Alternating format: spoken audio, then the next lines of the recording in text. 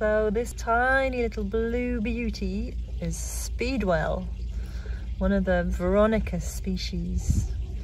The common name Speedwell comes from that travellers used to see it along the waysides a lot and used to put a little sprig in their pocket for good luck, to speed them well on their journeys. And in Ireland, people also use it as a token of good luck to ward off any accidents. They're gorgeous little blue flowers. There are many species that grow in the UK, flowering at different times through the summer.